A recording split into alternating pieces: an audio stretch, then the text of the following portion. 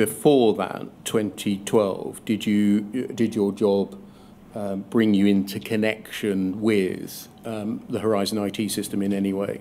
I don't believe so. After 2012, what was the extent of your connection to the Horizon IT system? So my connection was to the post office. We had a number of contracts with the post office, one of them being Horizon, one of them being the telecoms contract, so their home phone and broadband contract. And it was my team who were responsible for the sale of the services associated with the new telecoms contract, and clearly any renewal or extension to the Horizon system subsequently. Did you remain in that role until you took up your present position in 2019? No, that role changed, so I became a European head of sales and business development, and I did not have a direct team involved in the post office then. So how long did your involvement with the post office last? I would 4 years, 5 years. In that 4 to 5 year period, let's call it between 2012 and 2016, 2017, how regularly were you dealing with issues concerning the Horizon IT system? So I wasn't dealing with issues... dealing with the post office account insofar as it concerned the Horizon IT system. So my engagement and my sales team's engagement was what was very much focused on the new business into the post office. It wasn't dealing with the service delivery, albeit clearly at times in those conversations the post office may have asked me questions about service delivery, and that would have been passed on to the relevant service delivery team. That was my next question. To what extent were you cited on issues or problems with service delivery in that 4 to 5 year period, so far as Horizon was concerned? So I think in several different meetings with post office executives when we were discussing the changes to the contract, so I think in about 2012-13 they were looking to change the contract structure into a tower structure. In some of those meetings we would have definitely made some reference to problems given I was in the room, and that would have been handed back into the service delivery team. To your recollection, did any of those engagements concern data reliability, data integrity, or similar issues? Well, so in the pack that I've got in this supplementary pack, I think in today's hearing, there is a reference to questions asked of me and a colleague by the CIO, which we passed on to, which was talking about that very point. I'm not going to go into that in detail today. I just want to get an overview today for the purposes of the questions I'm going to ask you subsequently of your the extent to which you knew of issues concerning Horizon before you became CEO in 2019, or whether you were coming to these issues completely afresh in 2019. What would be the answer to that?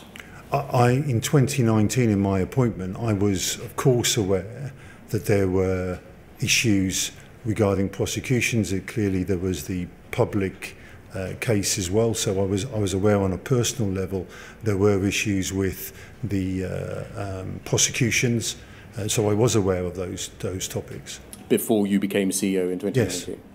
The next event is the event you refer to in February 2021, a report by Fujitsu to the post office. That's the 22nd of February 2021, so a year and 3 months after the judgment. Fujitsu writing a report to the post office. What do you understand the purpose of that report to have been? I'm not quite sure I understand the question. So Mr. Justice Fraser produces his judgment, finds the existence of 29 bugs, errors and defects. He spends 105 pages analysing them, and then 13 months later, Fujitsu write a report to the post office about those 29 bugs, errors and defects. And I was asking, what was your understanding of the purpose of the writing of that report? So in the company's second corporate statement, we lay out details on the 29. Yes, I'm going to come to that in a moment. Okay. I think it was, so I don't know, Mr. Beer, I'm afraid, I don't know, I haven't seen the physical report. It's one of the exhibits to your statement, number 260 there. I'm not going to display it at the moment, but I just want to understand, when the judge has found the existence of these 29 bugs, why a year and a month later Fujitsu is writing a report to the post office about those 29 bugs. So I don't know, Mr. Beer. To summarise, in Appendix 1 to this witness statement, you've set out 29 summaries relating to the 29 bugs, errors and defects found to have existed by Mr. Justice Fraser, correct? Correct. I'm going to look through some examples of those. I'm not going to go through all 29 in a moment, so we can see what they look like and the kind of things that they tell us. But all of this information, would you agree, was available to Fujitsu, indeed to you, because it's in your witness statement written in December 2022, but also earlier than that in the bugs, errors and defects report of February 2021? Yes, because the information is there. That's how we produce the report. We produce the documents in the second statement. Correct. And so, in terms of something you said at the beginning of the your evidence today about the inquiry examining complex issues and the Fujitsu wanting to wait until essentially the inquiry has reported in relation to this issue, and I'm not saying that for a moment that the Fujitsu summaries of the bugs, errors and defects are complete or should be taken to be the final word on each bug, error or defect. But from Fujitsu's perspective, is this right? As a company, for the last couple of years, it has known of the existence of these bugs, errors and defects at a corporate level.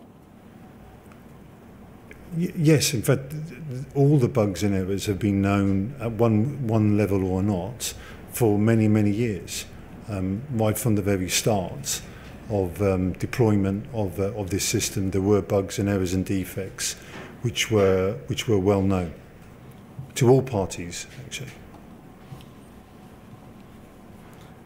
You agree, I think, therefore, if we take the Fujitsu summaries read together with the bugs, errors and defects report as a baseline, it follows that at a senior level in the company for the last couple of years there has been corporate knowledge of the existence of these bugs. I have known about these bugs because I've seen the report. Yes, would be my answer. And so there's no need to wait for the conclusion of this inquiry to find out at least this information, because it's already known to Fujitsu. Yes, correct, and it's in the statement, correct. Would you agree with the following points? Firstly, in each case, Fujitsu agrees that the bug, error or defect existed. Yes. Secondly, on Fujitsu's own assessment, by looking at this appendix, the bugs afflicted both Legacy Horizon and Horizon Online. Yes. Thirdly, we can see by reference to this summary, and in particular if we read it alongside the bugs, errors and defects report, which contains much more detail, we can see the date on which, according to Fujitsu at least, the bug, error or defect was recorded or recognised by Fujitsu. Yes. Fourth, we can see the impact that Fujitsu assesses the bug to have had on the estate. Yes. Fifthly, we can see for most bugs, errors and defects, whether it was notified to the post office And if so, when Fujitsu say the bug was communicated to the post office? Yes.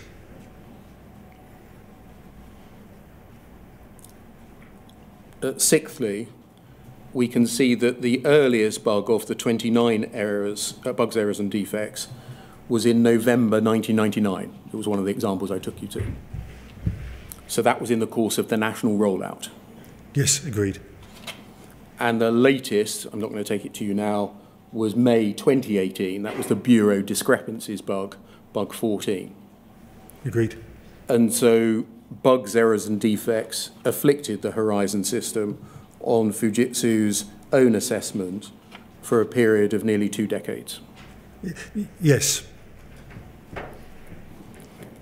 And then lastly, we can see Fujitsu's assessment of the length of time for which the bug was operative. And sometimes that was a substantial period of time. The first one I took you to, Calendar Square, for at least 6 years or 10 years by reference to Mr. Justice Fraser's findings. Yes. So I think it follows from this that it's plain that Fujitsu staff knew about bugs, errors and defects in Horizon well before 2010. Yes, I agree. Fujitsu staff knew of them on Fujitsu's own account from at least November 1999. Agreed. And that this recognition by Fujitsu, reflected in your witness statement here, doesn't need any investigatory work to be undertaken by the inquiry. No, it doesn't. It's in the notes. I agree. It doesn't need any application of judgment by anyone because it's here in black and white, in Fujitsu's own words, indeed in your own words. Agreed. When did Fujitsu realise that the bugs, errors and defects in its Horizon system impacted on the evidence that was being relied on to investigate and prosecute sub-postmasters for criminal offences? Is that in my second statement? No. No. This is going to the third statement, essentially, so about litigation support. So I don't know the exact date of...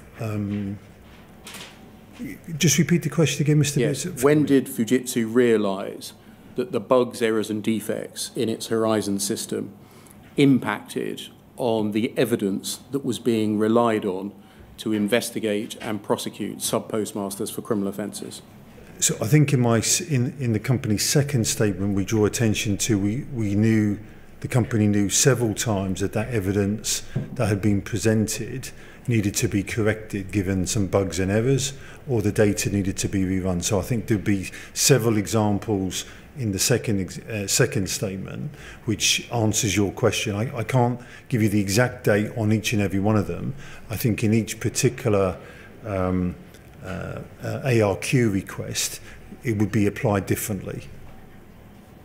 In other words, I'm asking, when did Fujitsu put 2 and 2 together and realise they added up to 4? Mm-hmm. 4 being, we need to tell the post office about these bugs, errors and defects, not because there's a problem with the system that we're selling to them, but because they're prosecuting sub-postmasters on the basis of the evidence that we're providing to them. So I think there's lots of evidence of us informing the post office of that data that we've just discussed, bugs and errors, and how those bugs and errors did or did not impact the financial position as reported.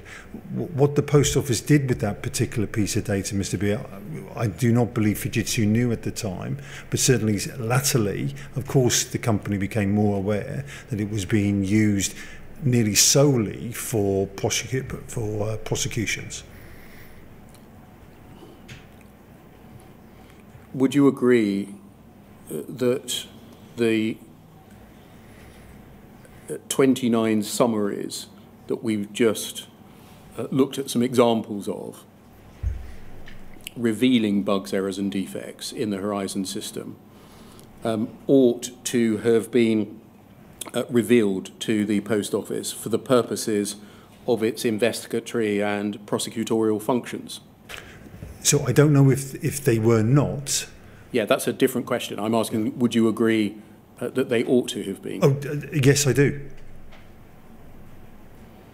You know, I think that Fujitsu employees provided witness statements to the Post Office for the purposes of the prosecution of sub-postmasters.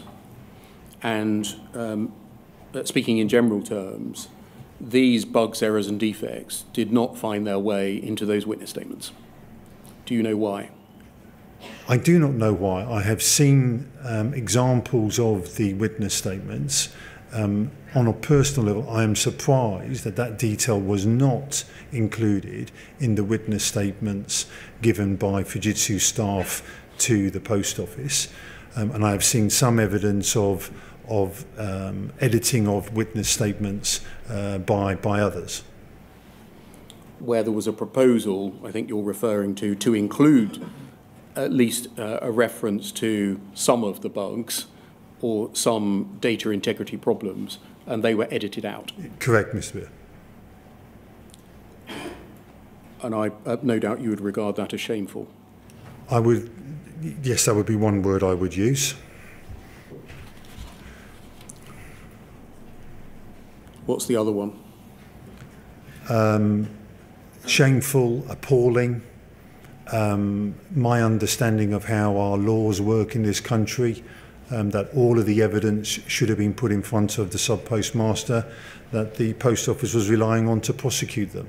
If we look at the diagram at the top, you'll see that it splits immediately. If that just can be blown up, the diagram, please. Thank you. Between, on the right-hand side, an ARQ form, which is for prosecution support, and on the left-hand side, seemingly one which is not. Yes? Yes. And it treats them differently.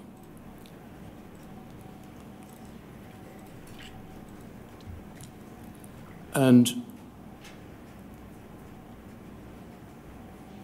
you'll see that on the right-hand side, as we've just seen in the policy document, that step 1 includes checking help desk logs. We've seen that. The second step is to analyse non-polling reports. And the third step is analyse the peaks. And as we've seen in the policy document, that's all about integrity of data. Yes.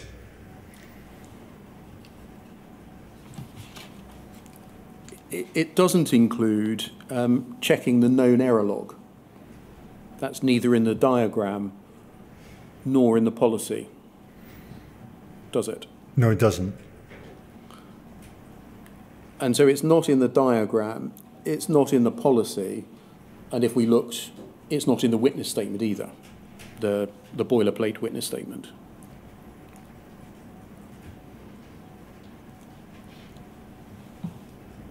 Do you know why that is? That if you're wanting to look at the integrity of Horizon data, one wouldn't look at the known error log? I don't know why they wouldn't have done, and I would have expected a more holistic assessment of the entire environment that a sub-postmaster was using. So I would have expected error logs and other matters to be presented and considered. In your reading of the materials, in your investigation of the issues and in the briefings you have received, did you note any reluctance on the part of Fujitsu in the past to reveal the existence of a thing called the known error log? There is, in the submission to the inquiry today for number 3, there is evidence of that where don't share with the Post Office yet. I don't know the individual situation where it was subsequently shared with the Post Office, but there was certainly those reluctance. Whether that was just for completeness to make sure that what was shared with the post office was complete versus I think. It may well be, but there's definitely evidence in submissions from in this submission around exactly what you just described. Do you know why Fujitsu might be reluctant to reveal even the existence of something called the known error log? No, the title is known error log. It's not unusual in a large system of certainly of this size that there will be errors and known errors, and certainly from the very outset there were lists of them and communication between all parties. How that was communicated to sub-postmasters I think is slightly different, but known errors were known and lots of people knew them.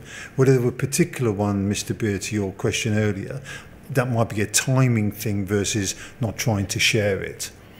I'm not at the moment delving into any individual cases as to why the known error log was not revealed to a sub-postmaster in a prosecution. I'm asking why it's missing from the process. Yeah, I have no idea why it's not.